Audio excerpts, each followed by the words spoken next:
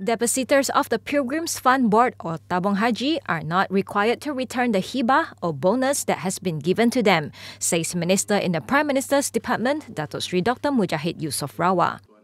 He said the reason for this was that the depositors had no knowledge of the misappropriation of fund in Tabung Haji.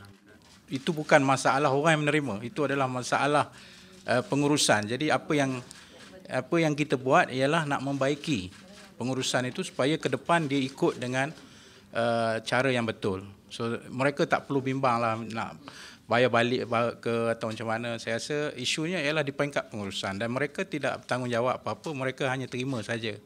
Sebab itu kami terpaksa dedahkan semua ini.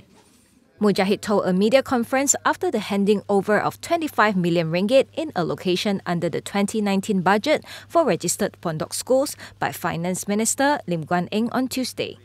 He said this in response to public concerns over the halal status of the hibah received by Tabung Haji depositors following a report stating that Tabung Haji had been illegally paying the hibah to its depositors since 2014, which contravened the Tabung Haji Act 1995.